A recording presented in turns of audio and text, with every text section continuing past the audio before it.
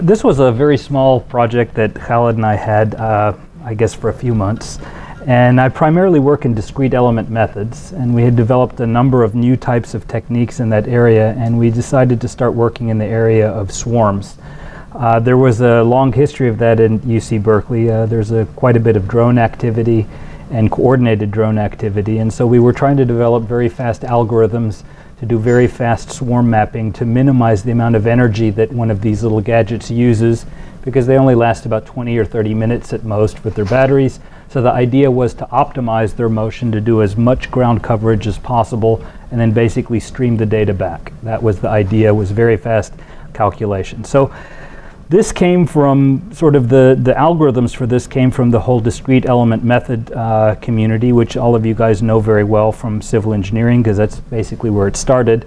Primarily our interest was in harnessing very fast calculations of interacting bodies, particles in this case for a spray, how they break apart, how they move, and translating that into motion of swarms, where the actuation then is actually the thrust of the swarms and its RF frequency interaction between the different objects. So the idea was to mimic these fast calculations by treating them as particles and doing their interactions in a non-local way using the radio frequency as the interacting forces. So the idea was relatively straightforward, and I'll give you sort of an idea of how all of that works.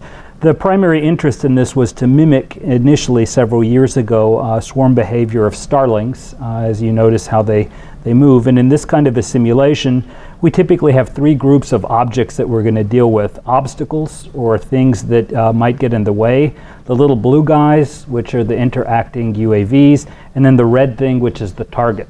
So in this case, for example, these guys are moving around, and we've programmed them in such a way to avoid the green and go after the red. However, they autonomously decide by themselves, because there's no central processing unit. Based upon their proximal distance within one another, they determine what motion is optimal from an energy savings point of view. So the idea was, again, always try to minimize the amount of energy usage of the objects and economize their path. Okay? So where all this stuff came from, at least for us, so I have to give you sort of a little bit of background of why this occurred, was a lot that had to do with additive manufacturing. Additive manufacturing, as many of you know, at least in civil engineering, I know it's relatively prevalent, and mechanical engineering it's dominant, is essentially we grind up slurries of materials, we make mixtures of them, we put them in some kind of a hopper, we have a robotic arm of some kind, the robot is then programmed and drops the material, and the idea is that we use a discrete element method formulation to calculate fast interactions of these things as the objects hit the ground. We then also have the multi-physics of, for example, a laser that comes in, heats up the material, processes it, and so forth. So these techniques, of course, are probably, as I could see, someone was using PFEM in OpenSeas, and of course one of the co-developers of this method was Eugenio Oñate, who also is the PFEM GID dude as well. So a lot of this has to do with that kind of interaction. The idea is to mimic these kinds of machines, and there's an opportunity there for civil engineers to think about it. I'll just show you what one of these machines looks like. This is a DMG Mori laser tech. It granulates metal into particulates. It sprays them in an argon jet. It, as you'll see in a moment, it basically takes G-code from a 3D printer, but it's a 3D printer on steroids. As you'll see in a moment, it's going to spray titanium powder on the ground. It has a laser that is coaxial with the machine, so it's melting the particles on the fly as the particles are hitting the surface. This is a factor of 5 speed up, so it's of course building, in this case it's going to be an impeller for a turbine. The laser basically is fusing the particles on contact, and of course to simulate this thing, it's obvious a discrete element method would probably be a pretty good idea, because a continuum approach is not going to be easy. So this kind of technique, of course, is very flexible, because you can have an object that can move around in 3D. For example, in this case, it's on a 5-axis spindle. The machine is moving the part around, the spray is coming down and basically melting the stuff on contact, and it keeps doing this sort of ballet of taking something, moving, then something else comes in, sprays it. But the interesting thing about these kinds of technologies is also they do what is called subtractive manufacturing. So this is, of course, the additive part where materials are being added, but it will then also include a routing device or a milling machine. And then basically it'll grind off all of the stuff to machine tolerances, and it goes back and forth doing this stuff. And of course you can see it's advantageous to use a discrete element method, of course, because you're breaking things apart. So again, it's sensible. So the idea and the impetus for creating very fast algorithms was primarily to mimic these types of complicated processes, which is of course going to be very similar to the swarm stuff, as we'll see in just a moment. Okay, so that's the main idea. We basically build a lot of different structures using these techniques. The techniques are primarily used to selectively control the dopants as we build up several layers of materials. The idea is to grind up things into nanoscale powders, have binders that are also ground up into usually micron-sized materials. We have then micron-sized flakes and then also ceramics, and we usually take these 4 material groups, grind them together, and then use the fast numerical techniques to be able to deal with this stuff. Again, the bottom line is at the end of the day, we then have a technique that does fast calculations of interactions of these objects, essentially using a discrete element method, but using very fast interaction rules. As you'll see in a moment, I'll show you how all that works, also in the context of swarms and mapping of structures. But at least this is the idea of where this stuff came from.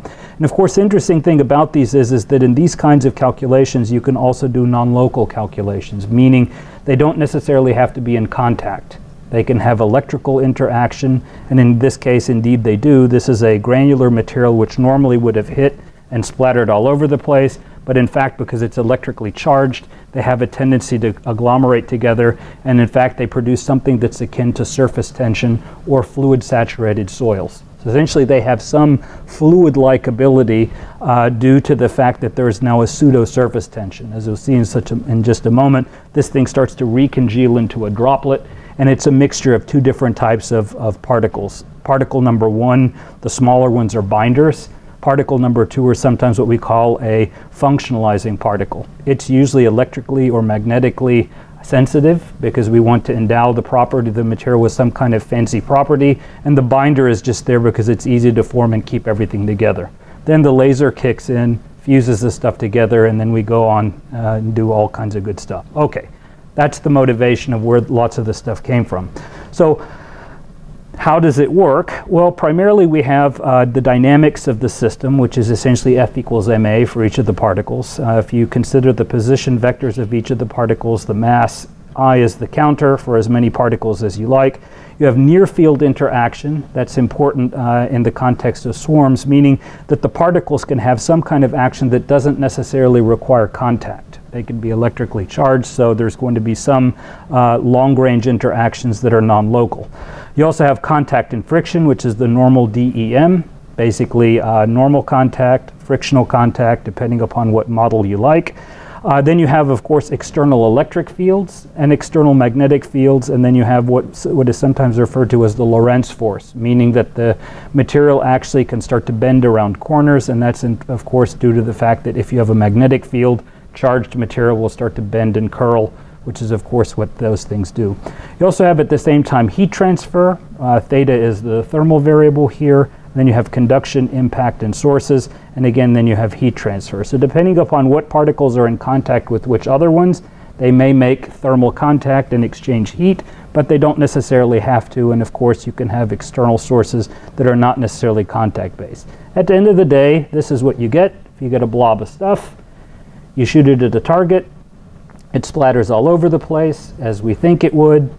If we electrically charge it, you get very controlled deposition, and of course the colors in this case are temperatures, and you get a nice, very coherent droplet which you can control. So again, the motivation behind the swarm stuff was, well, if we can control the motion of these particles with these kinds of electric fields, maybe we can do the same thing on a macroscopic scale and control many flying objects in a very similar fashion. Okay? So the idea is, again, you have lots of interacting objects, F equals ma. You have some type of interaction law that is sometimes referred to as a near field thing, and this is where we get into the swarm business. Depending upon what you choose for alpha and beta, which is what you would program a swarm member to do, you can get interactions where these things are stable, don't come together, cluster together, and so you can start to think about, primitive types of control. The more they attract, the more these things will come together, the more they repel, the more they stay apart, and they get to some equilibrium state depending upon how far or near they are as well. That makes things easy to program and very fast to calculate. Okay. The Hertzian stuff, just for those of you that are in civil engineering and mechanical as well, basically, again, we have a whole library of contact laws, although for most swarm-type mechanics, contact is the enemy. If these things are flying around and they're quadcopters, if they come in contact, most likely they're not going to bounce off of each other. There's going to be a problem. So clearly, the contact laws are just simply to show that there is some analogy to granular media. At the end of the day, the calculations then are relatively simple from F equals ma. You integrate forward in time, the balance of linear momentum.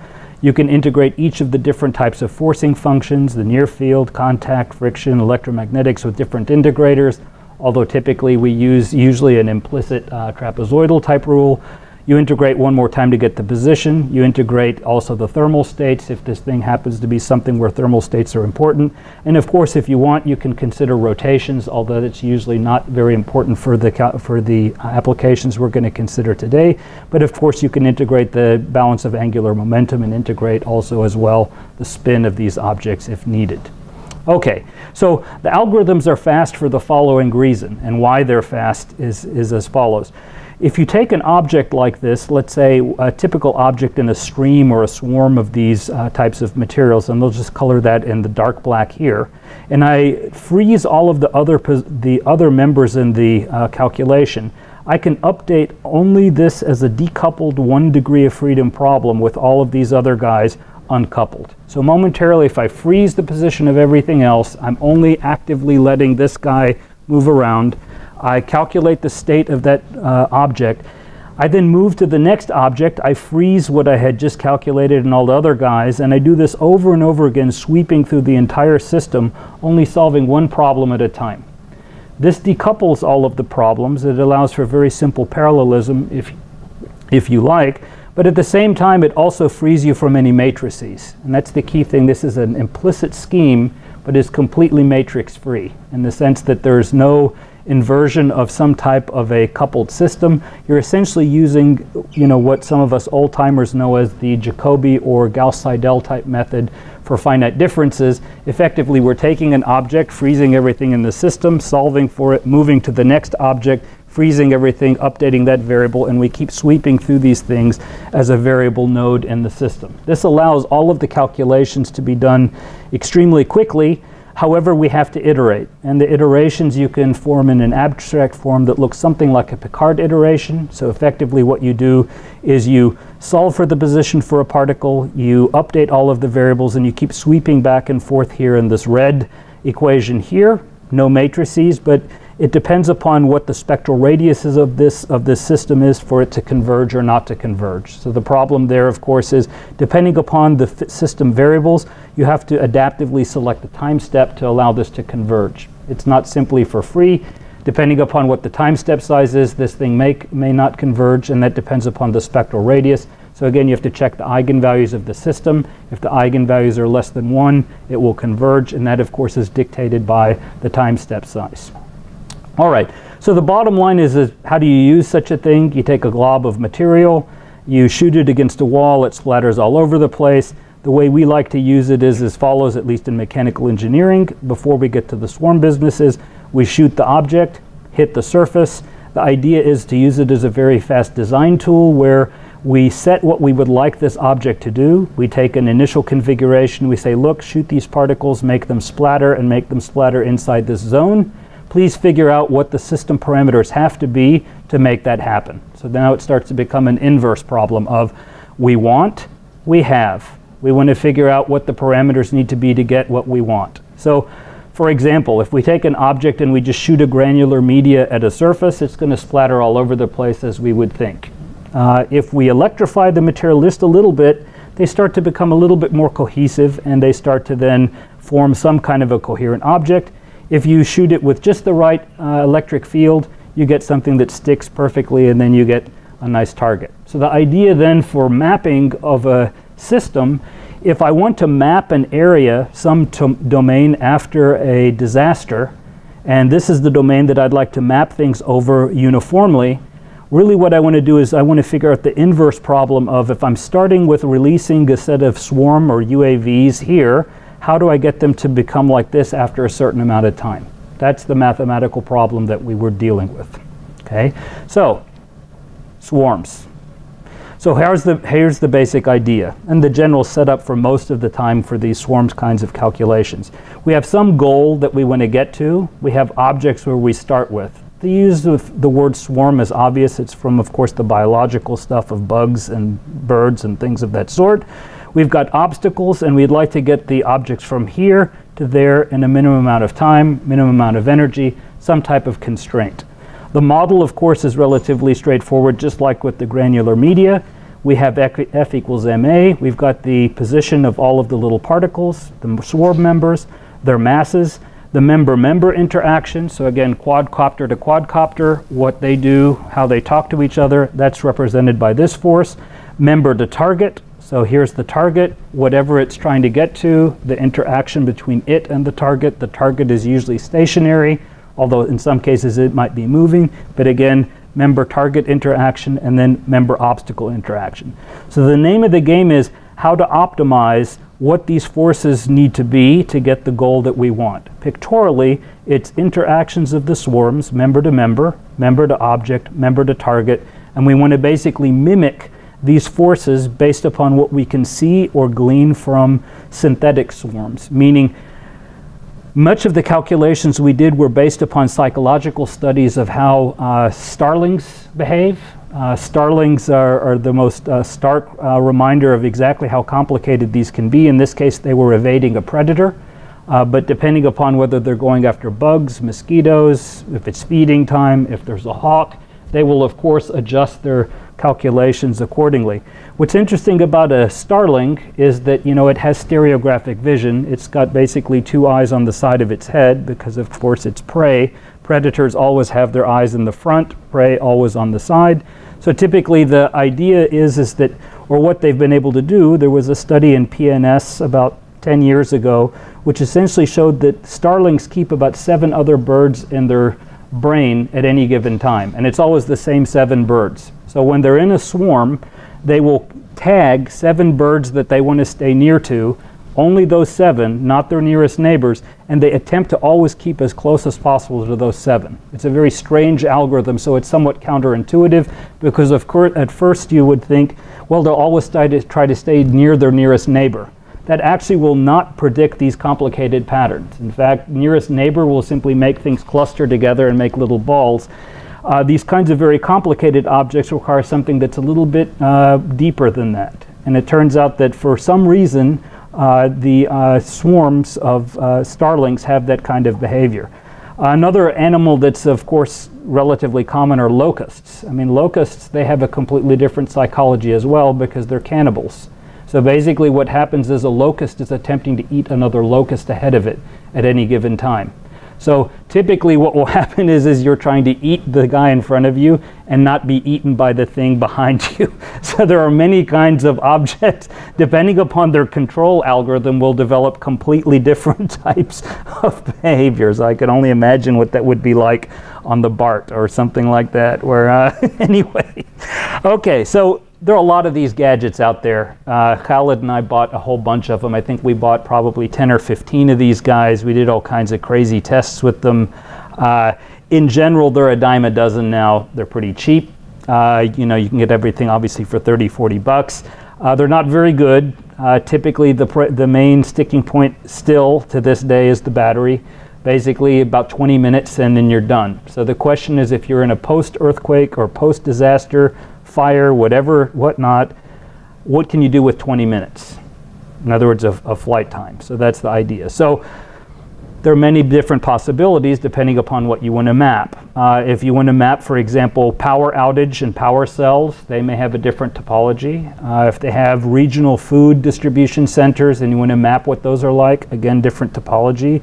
Water cells, satellite cells, traffic cells, internet. Depending upon which type of configuration you want, this thing you may want to cover it in a completely different manner. So the question is, how do you program these guys to go over all of this stuff in a minimum amount of time where the flight time is approximately 20 minutes to get uniform coverage after a disaster. So again, the mathematical formulation is as follows. We have member-member interaction, member-object obstacle interaction, member-target.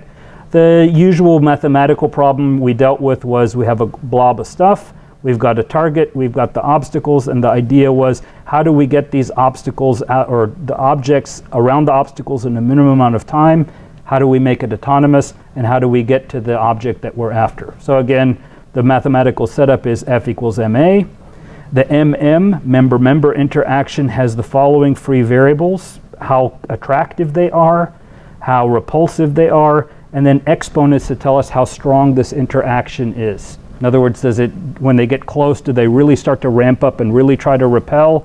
If it's linear, beta of course is 1, quadratic, cubic, so forth. These are just the proximal distances between the nearest neighbors. Same idea for the target. We have some kind of attractive thing, obviously, because that's the thing we want to get to.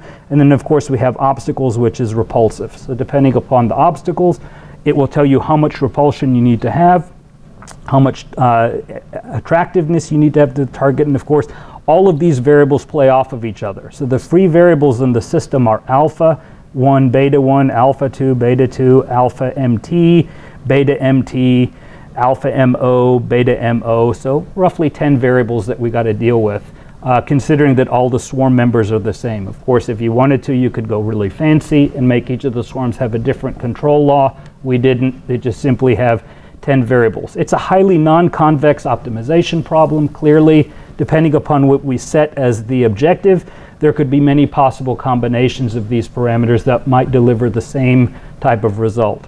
There's also side constraints. The constraints are, for example, minimize the amount of energy. So in this case, our simple calculation was 1/2 mv squared. That's the amount of kinetic energy that's being used to move these things around. So we're attempting to minimize that as we're doing the path planning. So the idea is that we would relate that's proportional to the fuel usage of these things, how much kinetic energy they're using up.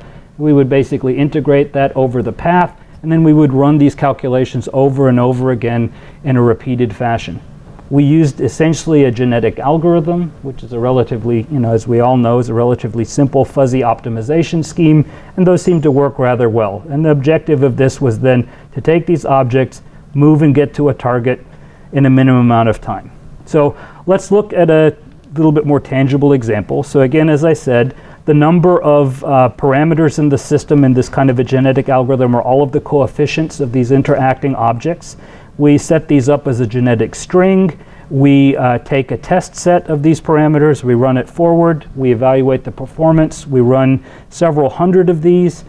We take the best performers, we keep them, we kill off the worst performers, and we keep doing this recursively over and over and over again so that we can get a scheme that works in a non-derivative, non-convex fashion.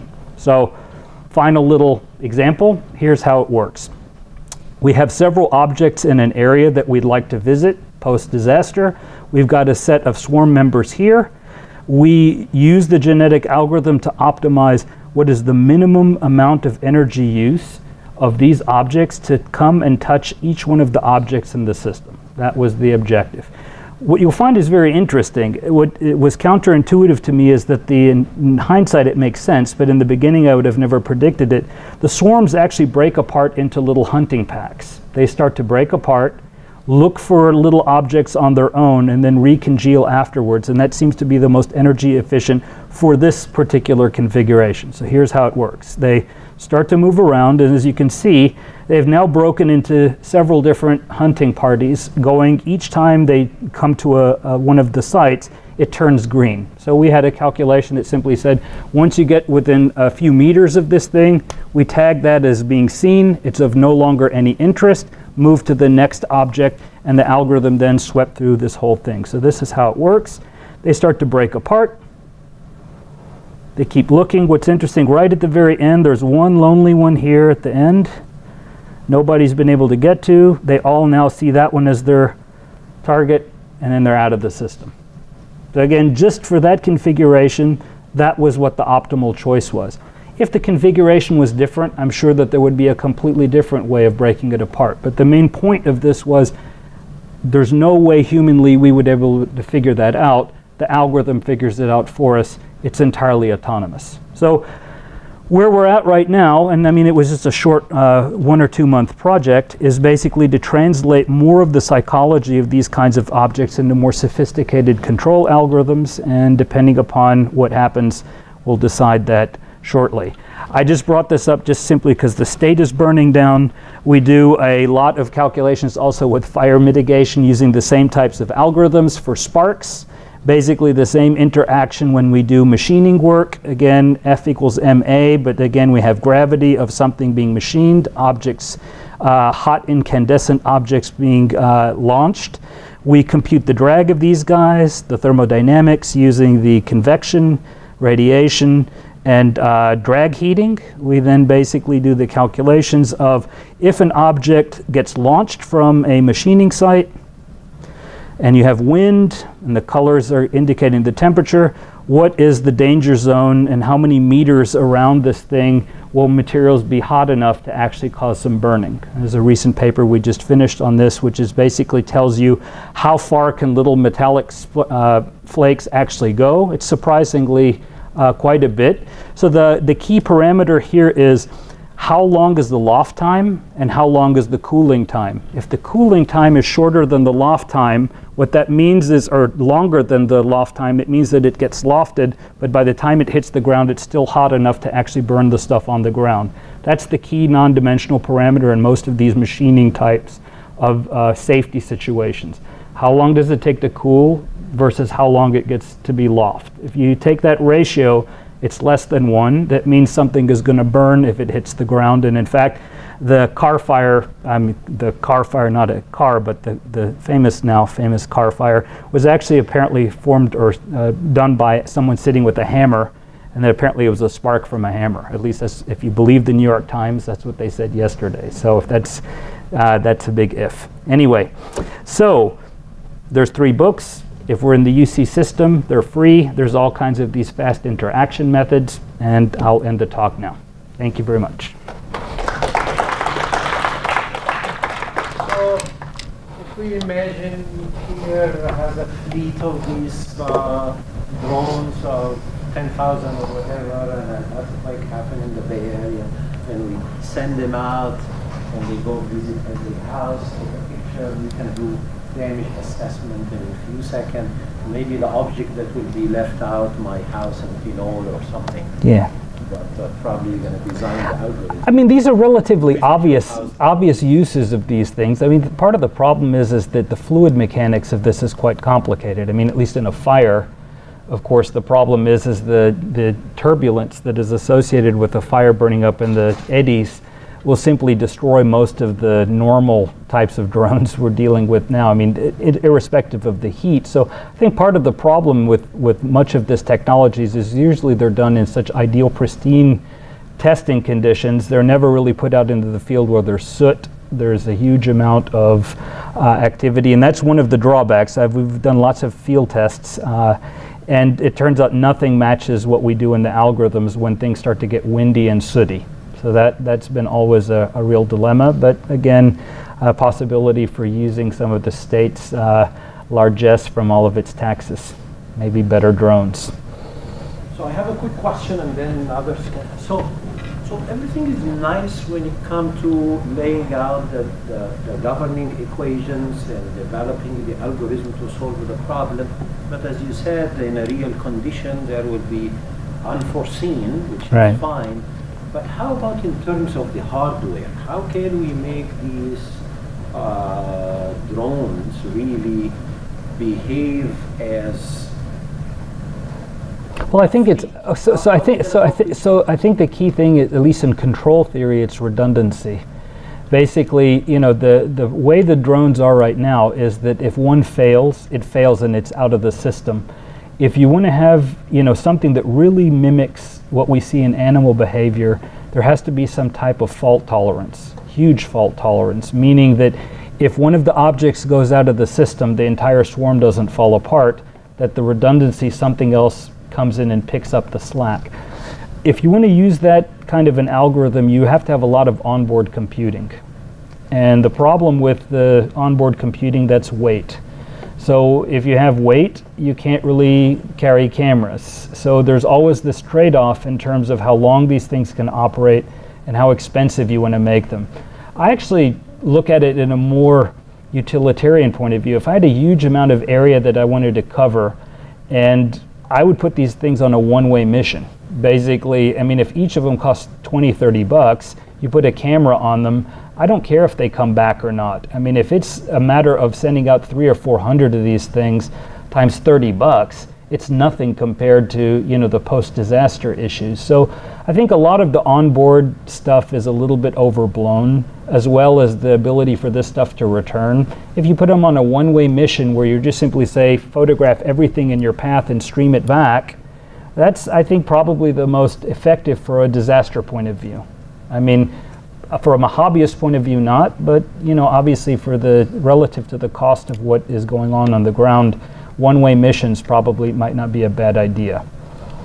So I don't know if that answers the question. I mean, they say research has to be at least 10 years ahead of practice. Maybe we are. To be honest, I think the problem is that it's so much overblown in making them more and more sophisticated.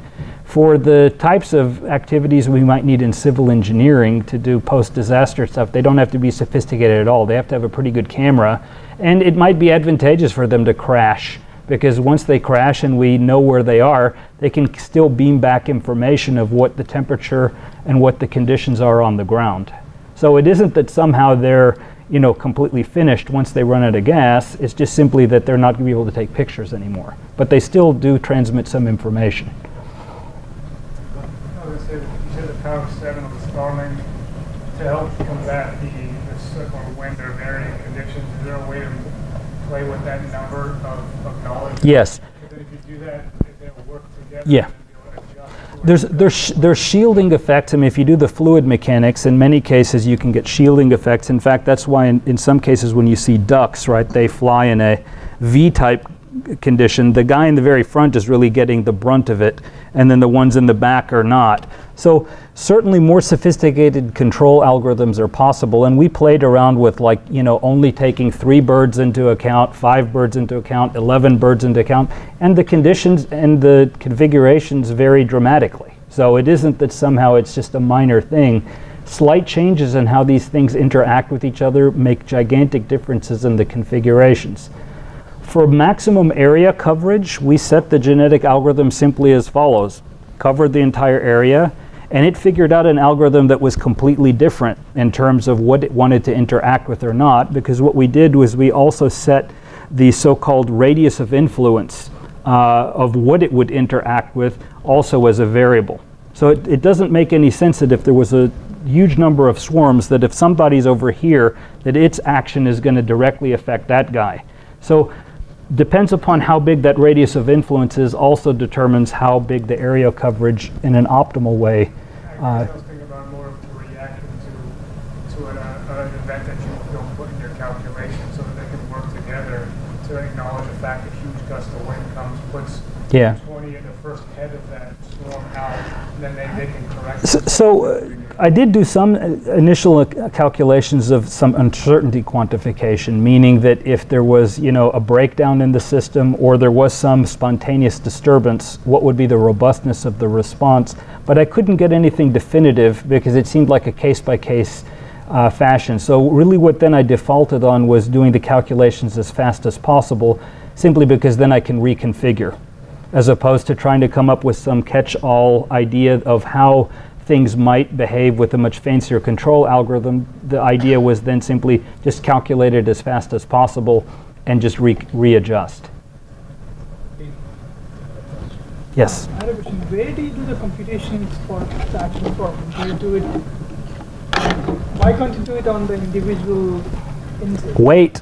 I mean, the problem is that the drones we were dealing with were relatively cheap ones with just a camera.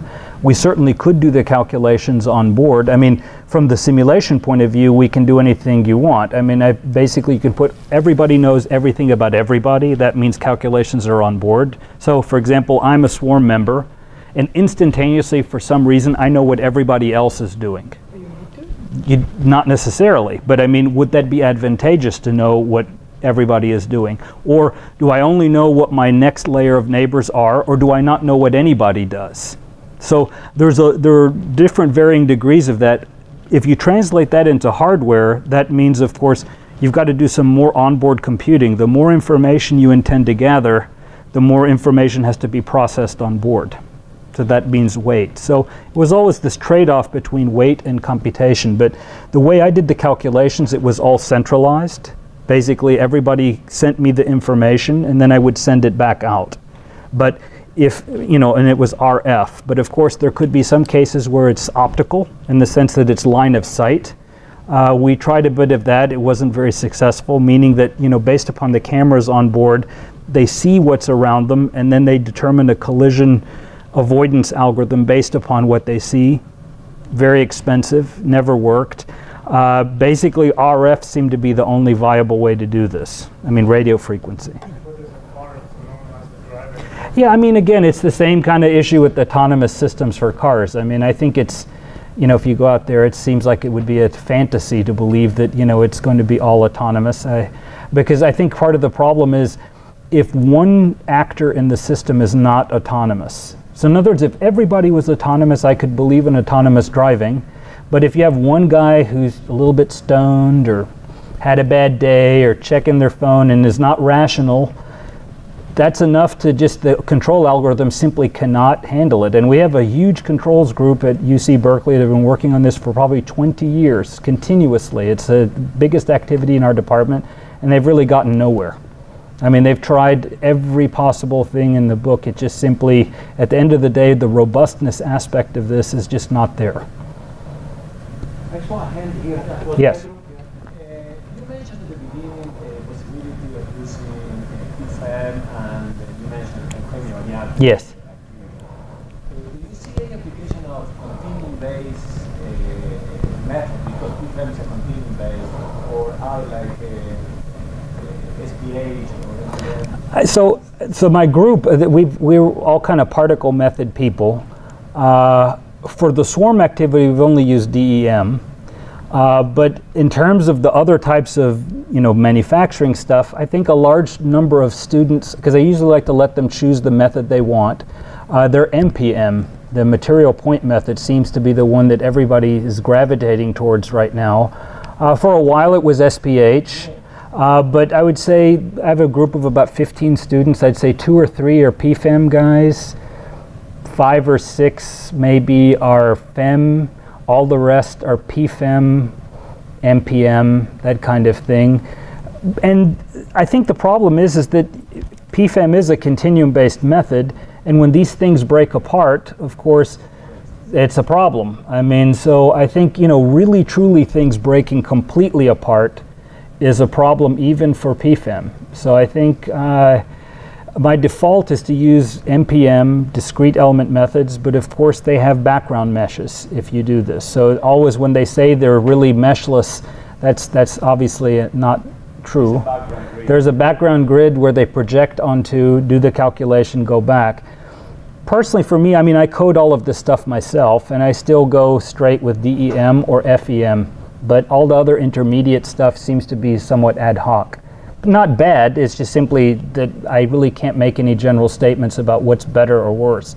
But I am partial to PFEM, I have to say. I mean, it keeps getting better and better, and Eugenio has such a huge group that he's trying to get them to work. I was just with him last week, and we co-edited a journal together, and he seems to, you know, keep making progress. So I don't know what variations of PFEM are out now, but, you know, the early on one was somewhat primitive, but it seems to get more sophisticated each time I see him. So I don't know, it probably has all kinds of elements that are, you know, very fancy by now. But I'd say PFEM is a pretty good bet, MPM or PFEM.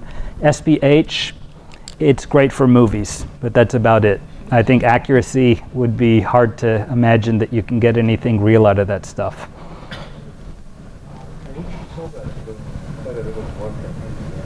Yeah. Yeah. It somehow has captured the imagination of people, but it's not cheap. I mean, you basically have to have a gigantic Eulerian grid that encompasses the entire domain, And then you basically have little particles that move around and you project them onto this background grid, which means you've got to basically compute on the background grid all the time. That makes it unbelievably expensive. I mean, you can solve very complicated problems, but numerically it's a beast. It's not a grid that you control. You can create a grid element at least. Yes. So it's not that expensive. But the problem is what you mentioned is the mapping. Yes. Mapping from whatever the particle to the grid, that's Right. very expensive. Yeah. It's just, and it's unclear whether it's really bijective, in the sense that if you're mapping from the continuum to the particles and then you go back to the particles to the continuum, you lose something in this. There is an energy. So it's not a bijective situation where you really are losing stuff. There's some type of hysteresis in the mapping. Yeah. My question was the matrix B issue. There was a slide where you Yes. It is really matrix free. It's just like finite differences in SOR or Jacobi, where we went node by node by node and updated. The particles are the nodes. What is the residual that you're iterating over? Is that So basically what's happening is the following. dynamic equilibrium? Yes. So I'm taking this particle here and I'm freezing everybody else in the system. So imagine all of you guys are particles and I'm a particle. I calculate how I'm moving, but I'm assuming none of you guys are moving. At an instant, I calculate my state, then I'm frozen, and the next guy, we unfreeze him, we calculate his state based upon everybody else freezing, we freeze him, go to the next guy, unfreeze him, and keep doing this and sweeping through the entire system. We do this over and over again iteratively.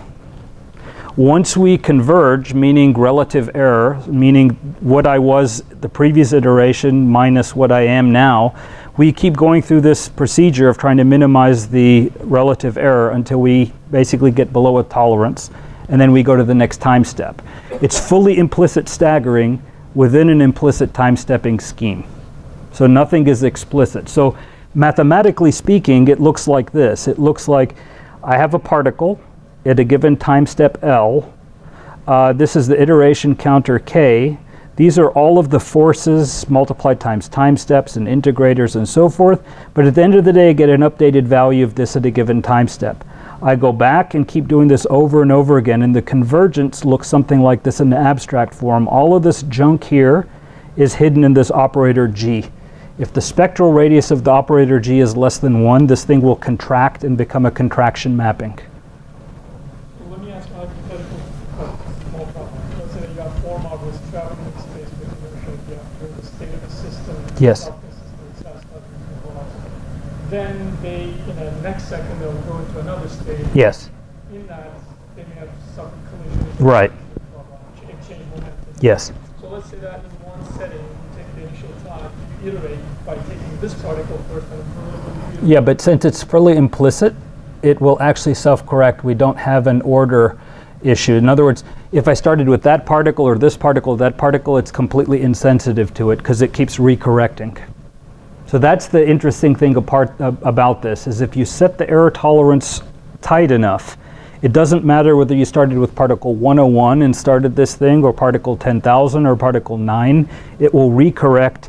It would not be that way if it was explicit, meaning that I did it just for this guy, I did one iteration, and then I went to the next time step. I understand. Yeah. It converges because that's the residual is zero, but does it converge? Yes. So that's the thing. Adaptively, what we do is we adaptively control the time step size. So what happens is if we go through several iterations and it's not converging, we reset the thing at the beginning of the time step, contract the time step accordingly. There's an algorithm by which we make the time step smaller and we recompute. If it doesn't converge again, we contract the time step and we recompute. So it's actively controlling the time steps to force convergence at every time step. That's the key thing. It has to be adaptive. If I set the time step a priori at the beginning of the calculation, there's no telling whether it would converge or not. Counterintuitive is that in reaching that configuration through these iterations, in a way, it's that there's information wave speed through the system. That's correct. In fact, that's exactly what this parameter is. In fact, if you look at this here, it's a wave speed. That's in fact the speed at which the information is traveling through the system. So it's essentially how fast the information is transmitted throughout the entire system at each iteration. That's controlled entirely by the size of the time step, and you can see it's to the power 2. So it's quadratic. That is correct. So if I force this guy, all of this junk here, and I took the tangent of it, and I computed exactly what that would be g, and if depending upon the spectral radius of g, meaning its eigenvalues, if its eigenvalues are less than 1, it will converge.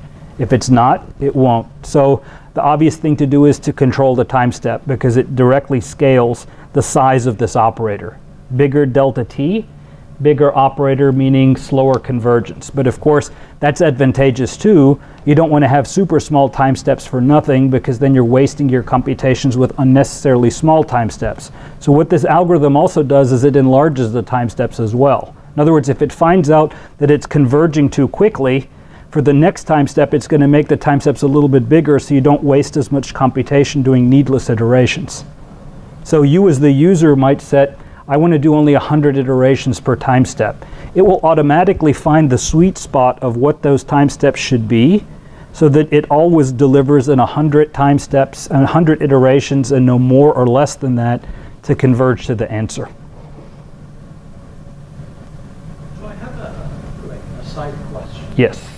So if the swarms are drawn, then we know how many of those. Yes. But like in some of the applications you do, like in additive manufacturing, how do you decide on the number of They're actually objects they're actual objects in the system. I mean, so for example, in this case, let's say it's a droplet. No. These are actual objects that are being ground up into pieces of material. I mean, this was a paint or something. Like you do something with. I know, but the calculations we usually do are like we have a droplet of a certain micron in size. It might have 2,000 granulated pieces of material and 100 functionalizing particles. We know exactly how much is coming out of the dispenser in a blob. So these are real objects. These are not nodes in a system. They actually are really spherical, and they are actually a certain number that is very controlled. What's interesting about this, which is different than DEM, usually in soils we have to apologize and say, yes, we're doing spherical particles, and yes, we know they're not really spherical, but in this case I don't have to apologize. The electrical people really are making them spherical, because that's what's controllable, and that's what's deliverable in terms of monodispersed powders. They want them spherical. So actually how these are produced, they take the raw material, they melt it, they allow it to vaporize, for example a metal, it makes metallic rain, and then depending upon how quickly they condense them, they get particles of a certain size, but they are consistently of a certain diameter, which is important, because if you want to do very controlled microelectronics, you want these things to be spherical, no stress concentrators. You also want them to be very controlled in terms of the volume fraction. So they really are spherical. Yeah, but Jose knows all this stuff. We talk about all. I don't have to apologize anymore, because they're actually doing non-spherical parts. Oh, there you go. He gave a presentation yesterday. Any other questions? That's very exciting. All right. Okay. So we have